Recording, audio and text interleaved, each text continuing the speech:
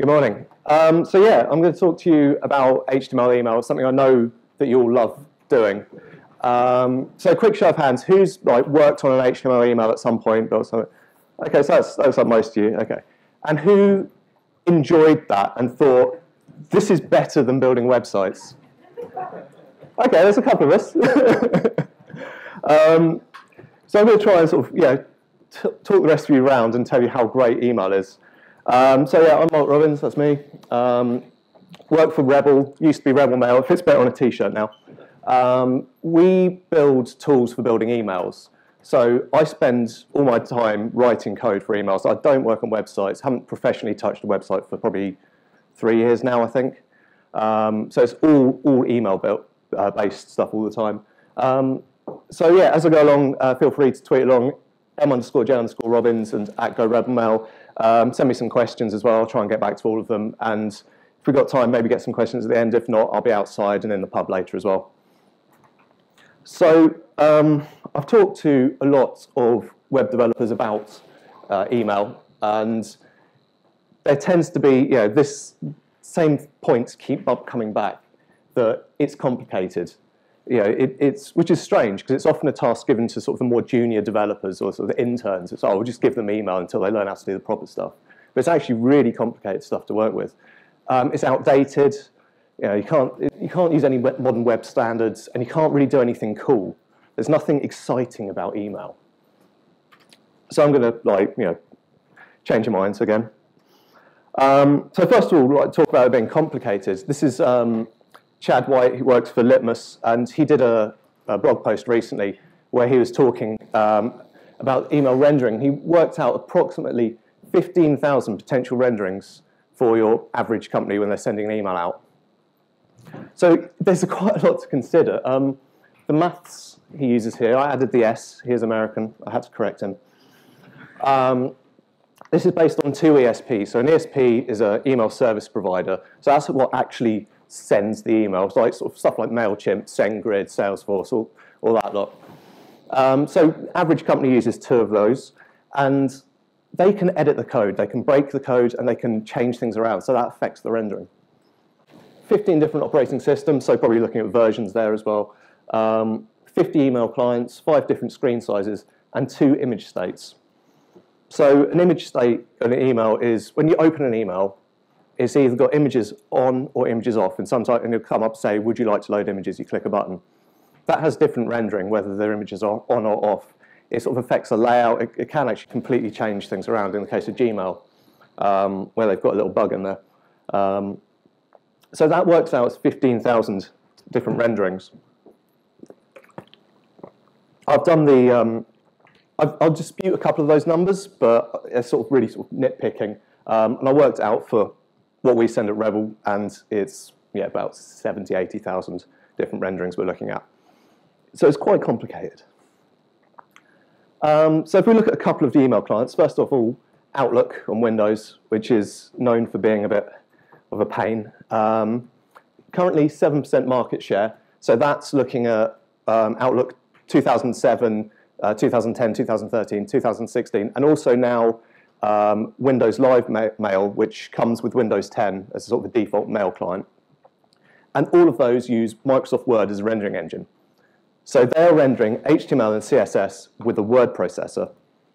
And they started doing it in 2007, they're still doing it. I've talked to them about it. They understand it's a pain, but they haven't changed it yet. So because of that, it requires tables for layout. You can't, because it'll accept divs, but it won't accept sort of heights and widths and stuff, so it breaks your layout. So you're sort of using like your 90s HTML support. So you've probably heard the term code like it's 1999 for email. That's because of Outlook. Other email clients are much better than this. This is only 7% market share. There's some confusing CSS support, like some things it just works slightly differently to how you'd expect a normal browser or something that was made to process HTML and CSS to work. So it works slightly differently, and they also have these MSO prefixed styles that you can use for Outlook, which work slightly differently to normal CSS. But it does support word art. which is cool. This is based on VML, which is Vector Markup Language, which is sort of like predates SVG, and it was at one point sort of pitched as a new standard, but then SVG came along and was a lot better. So people don't really use that anymore. So if you were to take a normal website and put it into Outlook, it's not going to look very good. So I took the Pixel Pioneers homepage, just clicked View Source, copy, paste, and sent it to Outlook. And this is sort of what it came out like. And it doesn't look pretty, but actually the HTML there is rendering. And this is using like sort of your old spec of HTML. And as Jeremy was saying, like, all this sort of original stuff. And it does fall back nicely. It does, it fails well to a certain extent. There are some little issues with it, but you've got your lists, you've got your images, everything is still coming through. It's still accessible, which is good. It just doesn't look pretty, and it's a pain to work with. So then if we look at a different email client, Apple Mail, again, 7% market share. So Apple Mail comes as default on your Mac. And this is basically Safari. It's tied into Safari, and it's Safari without JavaScript or position fixed. You can sort of fake both of those things a little bit, which I'll show you later, but you can use things like animation. You can do CSS animation, SVG animations, transforms, 3D transforms. You can use like cool things like calc and var and do sort of modern CSS things. CSS Grid works in Apple Mail. Because it's tied to Safari, as soon as Safari was supporting CSS Grid, Apple Mail was supporting CSS Grid. And also, this is 7% market share is looking at desktop. If you bring iOS into that as well, then that's just under 50% of email clients' market share. So that means nearly 50% of emails support CSS Grid. So it's not that outdated. Use also, SVG. You can do video and audio work as well, just natively as it would in Safari. So here I'm going to show you the same website again, Pixel Pioneers website. This time I've got a live demo rather than a screenshot. So you can see here, it looks pretty much like it does on the web. You've got a little email there, just do mark in there. Got your images, your little hover states are working, and there's a couple of things missing. There's a little image missing there, little animation on that's working. Also is responsive, but the hamburger menu's not working. So there's a few things which are not working. This hamburger menu's JavaScript based, so that's not working. But there's still quite a lot that works as a normal website would. So does email code still suck? And well, I'd argue it's complicated. Yes, it is complicated, but that makes it fun. That makes it interesting. You don't want stuff to be easy and sort of, okay, I want to put this there. Okay, that's fine. That's just arranging things. That's sort of, that's Photoshop. That's not coding. That's not sort of stuff that interests me. I like a challenge. It's outdated. Yeah, it's using word rendering, although you can target that, and that's only 7% of the market share is word rendering. You can use some modern web standards. There are sort of different support across the different email clients as it goes. And you can't do anything cool. Well, this brings me on to what I want to talk about, which is interactive email. And this is sort of what I do. This is my specialty, I guess. And you can do some really quite cool stuff in email. So what is interactive email? Firstly, I'll point out that I am quoting myself, and I really am that pretentious. So an action taken in an email that triggers an event within the same email. So what I mean by that is traditionally in email marketing and HTML emails, you send out a message, you send out some text, some images, and a link. And it's like, click here, go to our website, do stuff. With interactive email, we're trying to take that do stuff that you do on the landing page and put it directly into the inbox. So people can interact and people can complete actions and tasks without leaving the inbox, without needing to visit a website. So first of all, I'll explain sort of a bit of the technology behind it. I'm not going to go too much into code, but it is a little bit for you. So interactions, this is all done with CSS because we don't have JavaScript in email. Well, a couple of them support it, but very badly. So interactions with CSS, I break down into two groups of fleeting interactions and sort of more static type of interactions. So the fleeting interactions are hover, focus, and active. So you've probably seen these before, hover, focus, so this code will be applied as this element is in focus, and active is only when this is being clicked. Interestingly, you can combine hover and focus if you do it that way around as well. It's a nice little trick. So with that, you can get some kind of interaction, although that's not too fun just yet. Then the more static interactions is something that's commonly known as a checkbox hack. So this works, you've just got a little checkbox on the side here, which is a normal checkbox that you'll get in a form. And then the code is input checked plus code. So if that input is checked, then plus, that's a sibling selector. So it's looking at the next element, and the next element is this code block. Then it will apply the style to that. So when that's clicked, then that code applies. And why this is static, because I can just go back a page, forward a page, and that's still there. That action is going to be there until I choose, as a user, I choose to click it again to remove it. Same thing works with radio buttons. A good thing with radio buttons is they're grouped in an array, grouped by the name attributes. So all these three radio buttons have the same name, so only one of them can be checked at a time. So as soon as I click on one of the radio buttons, then the previous one that was checked loses its checked value. So only one of them at a time. So I'll show you an example of something that we've built using this.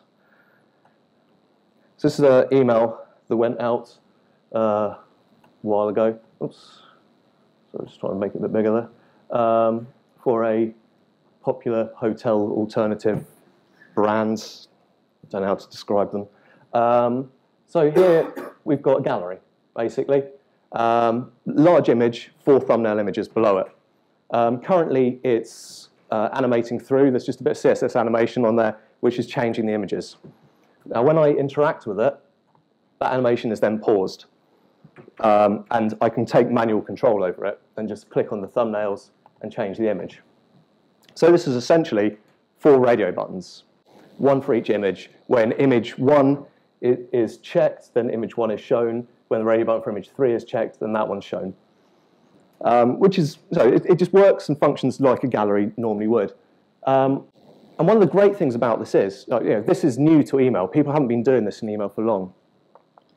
But the users don't know that. And the users don't notice. The users look at that and they see a large image, 4 small images below. They know it's a gallery. They know if they click on a thumbnail, it's going to change the image. And that's one of the great things about it, is that people just use it like instinctively. In the same way you know that's a gallery, if you look below here, this red box with some white text in it, you know that's a button, you know that's a link through to the website. And all it is just a box with some text in, but you still know that because of these sort of design conventions that people are used to. One more thing with this as well. Got a little search bar in the top. So if I was to do, where do I want to look for? Let's look at Bristol. Then hopefully, oh, hang on, sorry, it's just loading on a different page. Should load up if we've got enough internet. Anyway, form submits work in email. You can do a basic form submit the data through, and then do a search for the location like that, although the internet's a little bit iffy at the moment, I'm afraid. So that's pretty cool, but obviously this doesn't work everywhere. You're not going to get that to work in Outlook. Well, I haven't yet anyway. So, and we've got these 15,000, at least 15,000 different renderings we're looking at of how to, so how are we going to deal with those? What we do is we group all these email clients and their different renderings into 3 buckets of static, limited, and interactive. These vary a bit depending on what you're building. I'm still focusing on the gallery here, but there are other sort of modules and components and stuff we build. But just looking at the gallery still, static, limited, and interactive. So static is something that what most people are sending at the moment. Like 99.9% of people are sending at the moment static email, and here I've just represented that with a fallback image of just an image. That's 35% market share. Limited has some form of limited interactivity, but not all the bells and whistles. that's 6%, and then interactive, 54%. Everything that I'm going to show you will work in those clients. It's really cool stuff, and it's the majority of email clients. These percentages as well, incidentally, they are taken from a website which is emailclientmarketshare.com, which is put together by Litmus. They have one of their products that they have at Litmus is email analytics, and they'll tell you what email client your email has been opened in. So this is percentage based on opens, and every month they release the top 10 email clients, which is why it only adds up to 95%. The other 5% aren't in the top 10. But that's based on 1.29 billion opens from last month. So it's pretty fair number to be looking at. So how we target these, static is stuff, I've got an MSO conditional comment there, same way I conditional comments work, except this is for MSO, Microsoft Office, so for Outlook, and then anything that sort of breaks the styles, that's going to get your static. Those are the ones we don't have the full support we want. To get the limited experience, you need the check selector and the sibling selector. And for the interactive, you need the general sibling selector, the little tide, tilde, or wiggly line symbol, and just cool WebKit stuff. All the good email clients are based on WebKits, or sort of the interactive ones, apart from Thunderbird, which is Mozilla. But that will, and Thunderbird sort of sits sometimes in interactive, sometimes in limited, depending on what you're doing with it. And just from a user experience point of view, there is very subtle differences here. Here you've got the limited gallery, changing the images, and that works pretty nicely. Interactive, I've got a slight transition going on. So you can just do a little transition between the images, whereas the limited is just a hard jump. And also these arrows on the end, so you can do an infinite scrolling through that. So it's just extra little polish, extra little enhancements between the two. So you can build some quite cool stuff like with that, with the gallery. You can do hamburger menus just with a checkbox to expand stuff out. You can do little accordions to expand out, read more, and just expand out a bit more content. And that's all quite cool. But I wanted to sort of push things a bit further and see like how far you could take these interactions and how much of a sort of non-native, non-email experience could you build in email, stuff that people wouldn't be expecting. So I developed this technique, which I call punch card coding. So punch card coding only works in the interactive, out of those three groups, in the interactive. There's no sort of limited version of this, unfortunately. And the reason it's called punch card coding, as you can see, on the left here, there's a whole load of radio buttons, and on the right is an old IBM punch card. And they're visually similar, so that's where the name came from. But also, they work in a very similar way. So the punch cards, the old punch cards, you have a piece of card with a number of places where you can put a hole in it. Then you put that into the machine, and the machine will look and it'll say, is this position punched or not? Same way with the radio buttons. Is this checked or not? Is this true or false? If it's 1 or 0, and then you put together a string of 1s and 0s, you have binary, and you can build loads of cool stuff. So here's a little sort of last bit of code, promise, is this long CSS select that I've got here, just to show how it all works together. So the way it works, you have all these radio buttons at the very top of your code. They're set to display none, so you don't see them, but they're just functional, and they're all at the very top of the code. And then you have a wrapper around all your code, the rest of your code. So every one of those radio buttons is a sibling of that wrapper because they're all on the same level. So checking any one of those, you can effectively change things within the wrapper. And then you can start stringing it together. So here you have item A3 checked. So I have item A, number of radio buttons in there, number 3 is checked. That's a sibling of B6 checked. So this has to be in order from first to last, because you can't do backward siblings at the moment. B6 checked, C2 checked, D11 checked, E5 is not checked. So you could have any other value of E that's checked, or none of them at all are checked, just as long as 5 isn't checked. And then this will be true. F2 checked, G5 checked. That's a sibling of the wrapper. Inside the wrapper, we have a class of foo, and that's set to display none. That's set to display none only when this sort of complex series of radio buttons are checked in that correct way.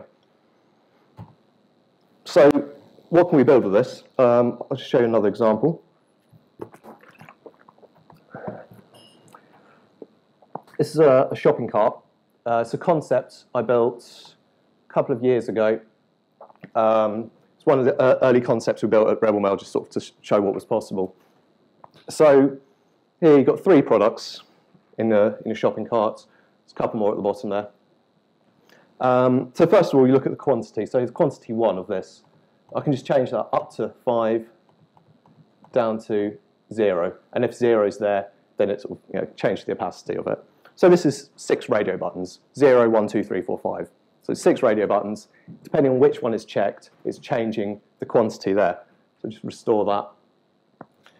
Also, as we're changing these quantities, you can see just the total price here, as well as the subtotal, the tax, the discount, and the total price at the bottom, are all changing at the same time. So this is all, again, all done with CSS. This is using CSS counters, so CSS counter increments. So for example, with the socks here, I've got the total price at 12. So the CSS counter increment, if quantity 1 is checked, is set to 12. Quantity 2 is checked, it's set to 24. 3 is 36, and so on. And then those other counter increments were also being applied to the rest of the subtotal, tax, discount, and total price. So you can do all your calculations on the fly purely in CSS, which is pretty cool. Another feature in here, you're looking at sort of that hoodie in the middle. So, oh, that's all right. Although I'm not sure of the color of it, and it's size medium, maybe I want to get a bit bigger. So then you have to go back to the website and change it before you can do it in the email. Or what we have done is created a product page within the email. So again, this works in exactly the same way as the gallery and as the counters. You have 6 pages in this email. When page 1, radio button for page 1 is checked, page 1 shows. When page 2 is checked, page 2 shows. And again, as it's losing the checked value from page 1, then that's hidden as well. In here again, just another gallery.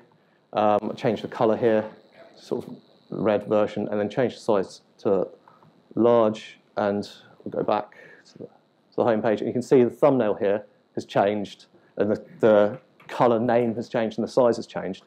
So all this is being controlled by the radio buttons in the top, so it doesn't matter what page it's on, because they're all wrapped in the same wrapper code.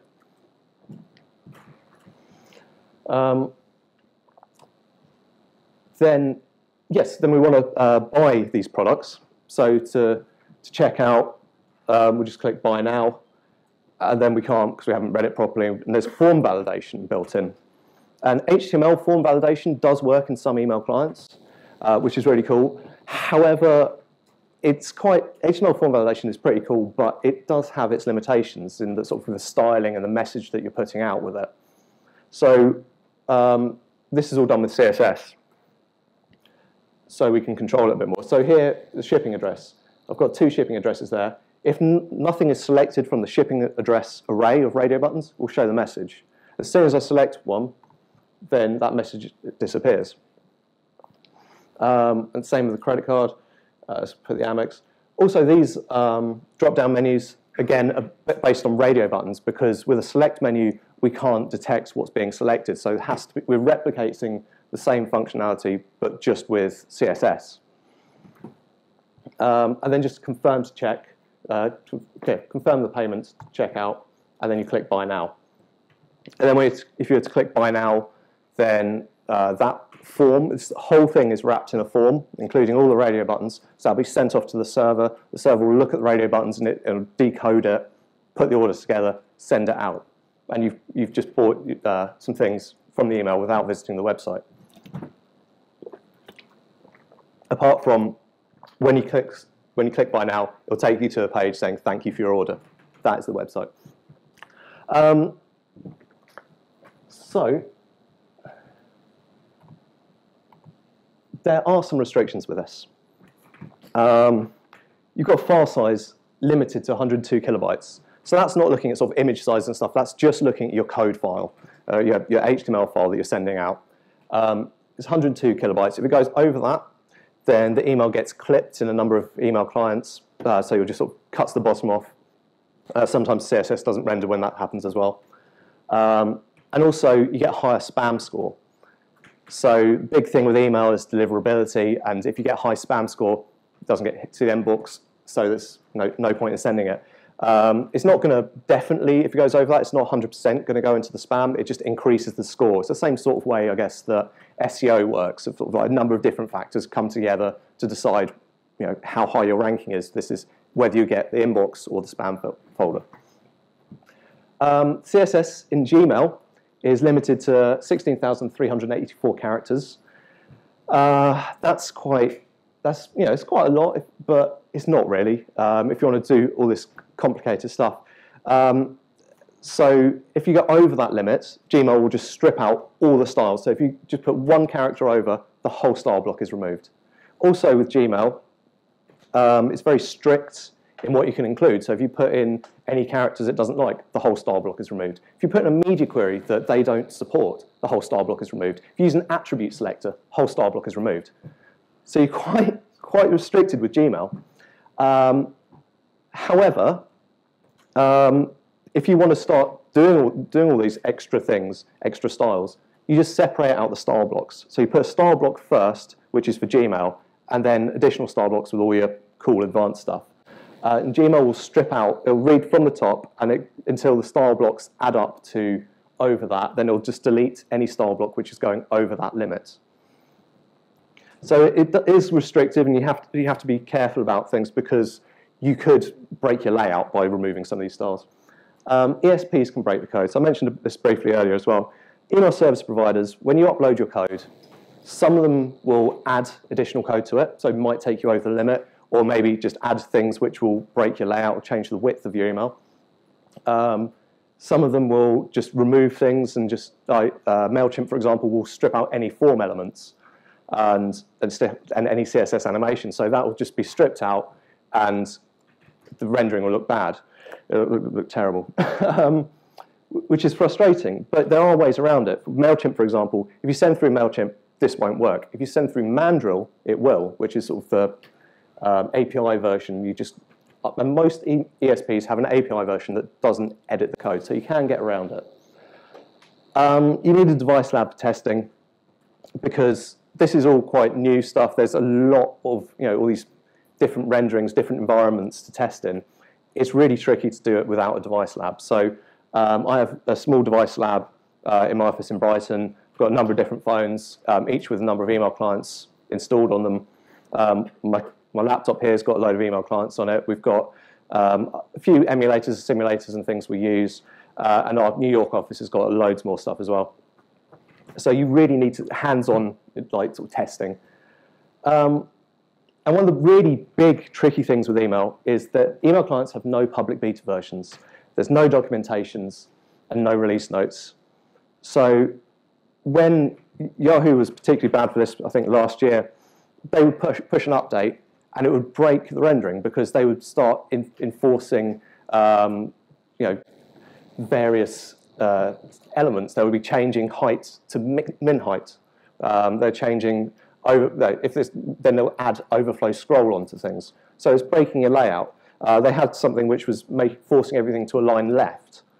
So it's quite tricky, and they don't tell you about this. So the first you hear about it is when you open up your email and you're testing and you see it breaking. However, the email community is really strong with this, really good. As soon as something like that happens, as soon as the first person sees it, they'll share it. And it's put it on Twitter, there's a Slack group, email sort of forums, community forums and stuff. And they share around this information. Everybody sees the bug, everybody tries to fix the bug. As soon as somebody's fixed it, then that's shared. And then hopefully the next day, all those emails, it's usually within 24 hours, the bug will be found and fixed. So the next day, every email that goes out should be fixed. But every email that's already been sent is going to be broken, which is really tricky to work with. Although one thing, Gmail did sort of buck this trend in September last year. They started supporting media queries in their mobile app, which is nice, because they've been supporting media queries on the desktop for ages, but they've only just started supporting it on mobile, which is crazy.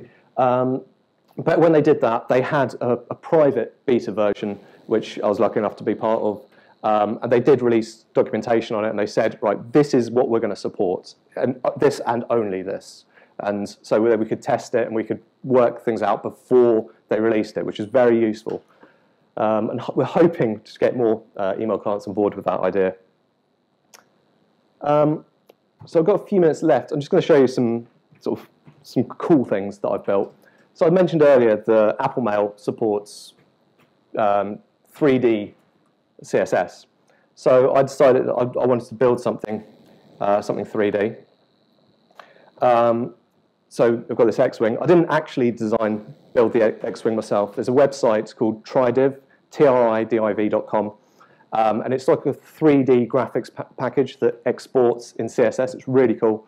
It's definitely worth checking out. So I just took that, and this is one of the examples on there. So I just took that code, put it in an email, sent it, and yeah, and it works. But you don't really know that that's 3D CSS. You look at it, it could be an image. It could be like some cleverly aligned divs, and it could be flat. But it is 3D. So to prove that it's 3D, I built a wrapper so you can rotate it on 3 axes. So rotating on the x-axis, on the y, and on a z-axis as well. And also there's a little boost in here that you can just shoot off into the distance, which is cool. All right, so just reset that. So the way that works, you just put the 3D CSS in the code, and then wrap that with 3 divs. Each one of those divs is set to, with animation on it, animate to transform, rotate X, rotate Y, and rotate Z. And then those animations are set to animation play state paused. Then at the top here, I've got these buttons, just regular buttons, one for each rotation. So if the button to rotate X is active, then it will rotate, then the play state is set to running. So I'm using the active selector, which is one of the early basic fleeting interactions. Active is quite an old bit of CSS. But I'll just show you, if I add these grids, hopefully you can see, oops, I can't really see my mouse there. Yeah, you might be able to see sort of a grid around that to show how it works. So as I rotate the outer element, that's rotating everything. Then if I rotate just one of the inner elements, that's just the outer element is left static. And then again, in the middle here. And then with the boost, there's an extra div in there, which just transform on the Z, just to move it away. So that got me thinking. If I can build 3D in email, can I build Wolfenstein 3D in email? So you see how the natural thought process works there. So I thought I'd give it a go. So for those of you who are too young to remember, Wolfenstein 3 is the first ever first-person shoot-'em-up game that sort of predates Doom. It was really cool. It was the best game ever made. So here, same idea. We've got the controls at the top here. Can walk forward and back, move left and right. It's a little bit buggy. It's an email. So the concept's the same. Whereas with the X-Wing, I had the code in front there, which was rotating around. Here, that rotation is just moved around the screen. So it's almost like if I was to put a box over my head and move it forwards, it looks like I'm walking forward, but actually I'm just staying still and moving a box in my head. So we can just walk through this corridor. Oh, hello. Why is that not working?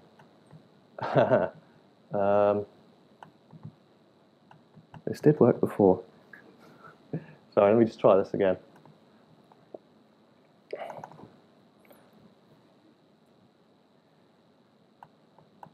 So walk down there and turn the corner. Ah, yes, there we go.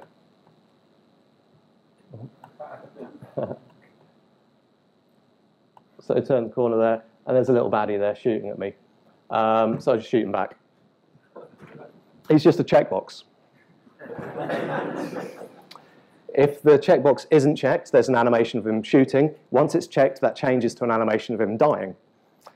However, it's not a checkbox, it's a radio button, because when it's a checkbox, if I check it, I click him again, he's going to come back to life. And it's not that kind of game. So then if we just walk down the end here, then one more baddie. I slightly redesigned the graphics from the original, and then, oh, damn it, this happens sometimes. Yeah, he should be dying, but he's not. That's not a sort of a comment on society, that's just, he's not working. Like I say, it's an email, so it's pushing things a bit far, but yeah, that does normally work. Both those examples are on my CodePen if you want to have a look at the code and play around with it. So it's just CodePen, whatever, m_j_Robbins. And then one final example, which is this one itself, is that the presentation is in an email. And so everything I've showed you today has been from Apple Mail. So if I just click here, we can see all the radio buttons controlling this. I can move back to the first slide, jump around, whichever order you want, slides in. Also, I mentioned CSS Grid works in email, so I thought I'd do a grid layout as well of all the slides.